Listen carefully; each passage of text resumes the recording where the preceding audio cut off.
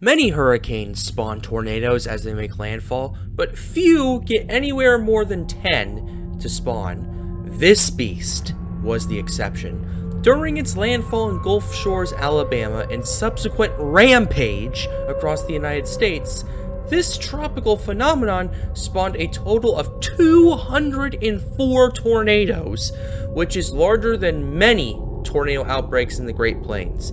This hurricane will become one of 4 hurricanes that hit the United States in 2004 and would bring Gulf Shores to its knees. But even before that, it was a titan out to sea, a Category 5 hurricane that ravaged many areas from the Windward Islands to Cuba. This titan was one of a kind, and it would embark on a loop of epic proportions until Hurricane Jeanne outwitted it. This monster is Hurricane Ivan, the world's largest tornado maker. I'm Pat from Pat's Path Predictor, and welcome to the Hurricane Ivan documentary. This hurricane was an absolute tornado maker, spawning more tornadoes than many tornado outbreaks. However, we need to talk about how it got to this place. We need to talk about how it became the titan it was. We need to talk about how it became a Category 5 hurricane before it hit the United States. We also need to understand the science behind it and how it really became to be. So, with that being said, hope you enjoy the show. 2004 was a chaotic year in the United States, as the presidential election was well underway and the respective candidates were well into campaigning season. 2004 was also marked by the continuing war in Iraq, as American troops hoped to stabilize the region. However, what 2004 is not well known for is its hurricane season. Overshadowed by the events listed previously, 2004 brought 4 hurricanes to the American coast, all of which would hit Florida. However, as strong as Hurricane Charlie was in southwest Florida, and as destructive as Hurricane Francis was in Jupiter, both paled in comparison to what was coming next. You don't see this every day. A titan was about to roar to life. This titan in interest started off as a tropical wave off of the coast of Africa, typical for these types of storms as it moved slowly over the Atlantic Ocean. However, unlike all these other storms, this was an extremely large and robust wave and would begin to slowly develop as the convection stayed together. On September 2nd, 2004, this wave became Tropical Depression 9 southwest of the Cabo Verde Islands, and it was immediately clear that this would be an exceptional storm. On September 3rd at 5 a.m. Eastern Daylight Time, 9 was upgraded to Tropical Storm Ivan, as winds of 40 miles per hour were found in the system. Ivan would continue to develop at a moderate pace, consolidating and strengthening as it moved west, reaching 60 miles per hour 24 hours later.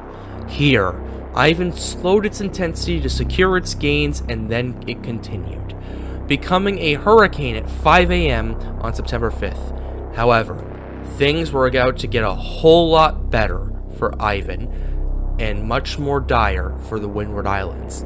In 24 hours, Ivan nearly doubled in strength, going from a 70-mile-per-hour tropical storm into a 135-mile-per-hour Category 4 hurricane, making this the 4th major hurricane of the season. It seemed that Ivan was on its way to become a Category 5 titan, as the NHC warned that this was possible in the next 12 to 24 hours. However, at least for the time being, fortune turned. A pocket of wind shear unexpectedly appeared near Ivan, and it would weaken the storm from a beastly Category 4 hurricane into a moderate 105-mile-per-hour Category 2 hurricane. It was also likely that an eye-wall replacement cycle occurred during this time, and the wind field expanded considerably in this time frame. Even so, hurricane warnings were still issued for Barbados, St. Lucia, St. Vincent, Grenada, as well as parts of Trinidad and Tobago. After hurricane force winds expanded from 35 miles to over 70 miles from the center, Ivan began to re-strengthen, becoming a major hurricane once again at 8 a.m. Eastern Daylight Time on September 7th, as it approached the Windward Islands. At around 5 p.m. Eastern Daylight Time, Ivan made its first landfall at Grenada as a Category 3 hurricane with winds of 120 miles per hour. Grenada reported a max wind gust of 135 miles per hour as Ivan caused considerable damage to the windwards and moved into the infamous Caribbean Sea. The reason I say infamous here, folks, is because this is where tropical storms go, to rapidly intensify into titans and monsters.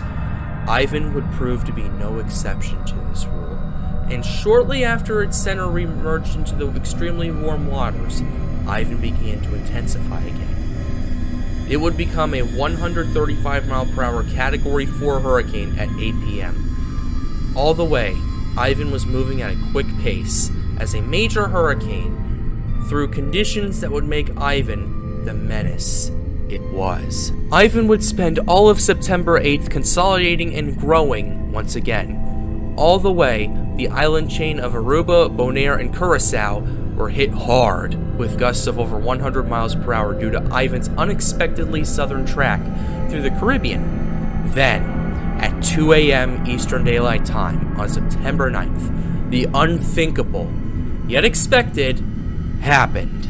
Hurricane hunters found winds of 160 miles per hour, making Ivan a Category 5 hurricane, a titan that would bring pure hell to anywhere it touched.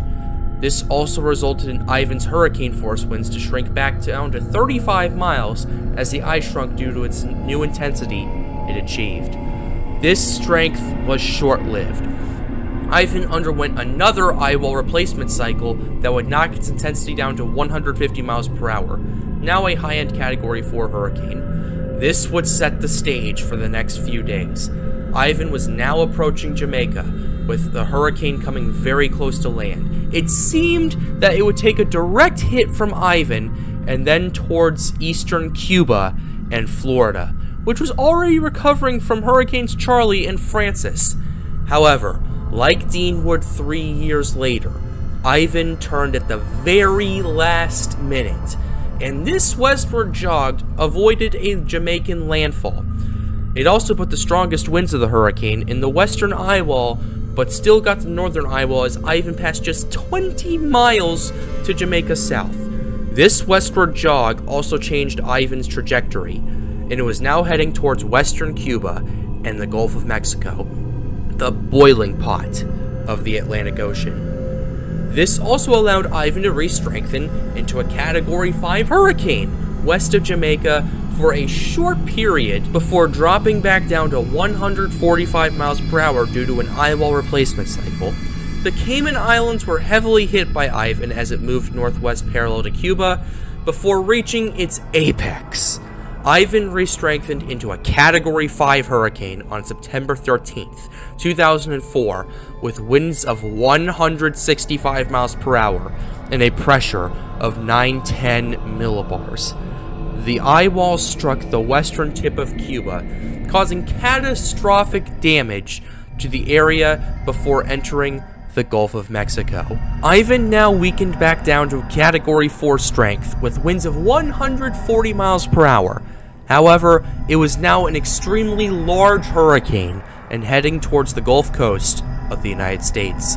Hurricane warnings were issued from the mouth of the Mississippi River to the Apalachicola River in Florida. As Ivan traversed the Gulf, the Naval Research Laboratory oceanic pressure sensors detected an insane massive rogue wave caused by Ivan's massive wind field. This wave was 91 feet high and 660 feet across, with some estimating that there were waves of over 130 feet in the eyewall of Ivan. Ivan was now approaching the Alabama coast as a Category 4 hurricane, and with the massive 115-mile hurricane force wind radius, it seemed as if it would get their first Category 4 hurricane landfall in recorded history. However, as the outer bands were affecting the coast, Ivan's eyewall degraded significantly, with dry air invading it, and the southwestern part of the wall was almost completely gone as it was making landfall. Finally, on September 16th, 2004, at 2 a.m. Eastern Daylight Time, Ivan made landfall in Gulf Shores, Alabama, but its intensity is hotly debated. The official sources declared Ivan a Category 3 hurricane with winds of 120 miles per hour. However, this figure has been disputed by many in the meteorology community, with some having it as a Category 4 hurricane with winds of 130 miles per hour. Either way, the result was the same. Ivan was causing major damage and storm surge to the coast. Ivan rapidly weakened due to land interaction and became a tropical storm over central Alabama before moving to the northeast. But for many, the nightmare had just begun, as wind shear struck at just the perfect angle, causing many tornadoes to touch down and caused even more damage than there already was.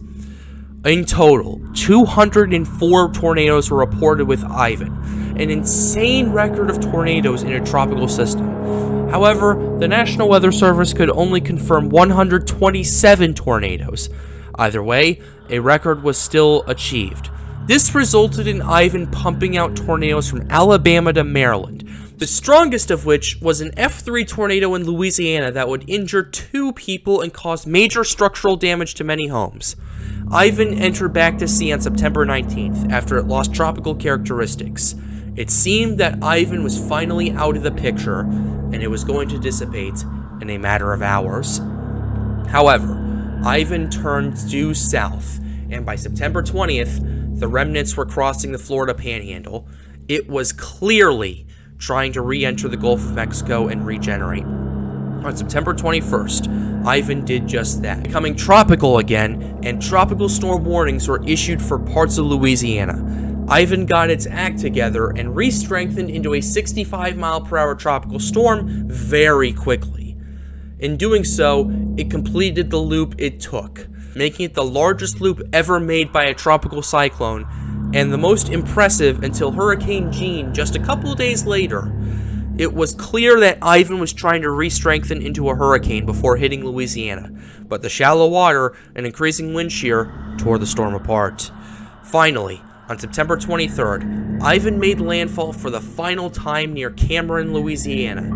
As a 35-mile-per-hour tropical storm, Ivan would dissipate 2 days later, leaving a path of absolute hell behind it. The Windward Islands saw major damage. In Grenada, a 135-mile-per-hour wind gust was reported, and this wind would result in many notable buildings destroyed, including 2 hospitals. The ABC Islands also suffered significant damage, but no lives were lost there. In Trinidad and Tobago, the damage was more limited as some banana crops were killed, but nothing serious outside of that. In total, 41 people were killed in the Windward Islands, 39 of which were in Grenada. $1.1 billion in damage was caused. In Jamaica, there was considerable damage. 18,000 were left homeless as the northern eyewall came ashore and destroyed thousands of homes. The resorts and hotels did fare out better, with many of them opening just a few days later. In total, 17 people were killed and $360 million in damages occurred. The Cayman Islands suffered catastrophic damage, with 85% of all buildings either damaged or destroyed, with 25% declared uninhabitable. Grand Cayman remained without basic necessities for months. In total, only 2 people were killed, but the damage was totaled at $2.86 billion, which was almost double the GDP of the Cayman Islands, and they requested and received help from the United Kingdom, as the islands are still under their control. The damage in Cuba was limited to the western tip, but it was still excessive. Thankfully, no one was killed in Cuba, but there was still $1.2 billion in damage that occurred. In Alabama, Ivan's massive structure brought storm surge of nearly 15 feet, which nearly collapsed several condominium buildings that were made with reinforced steel and concrete foundations.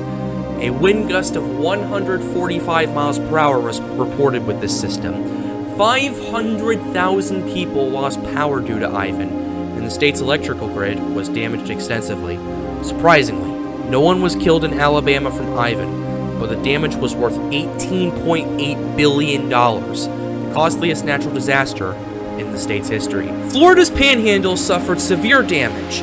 Many roads were closed due to Ivan, and after extensive damage to infrastructure, many roads remained closed for over a year, with some roads opening in 2008.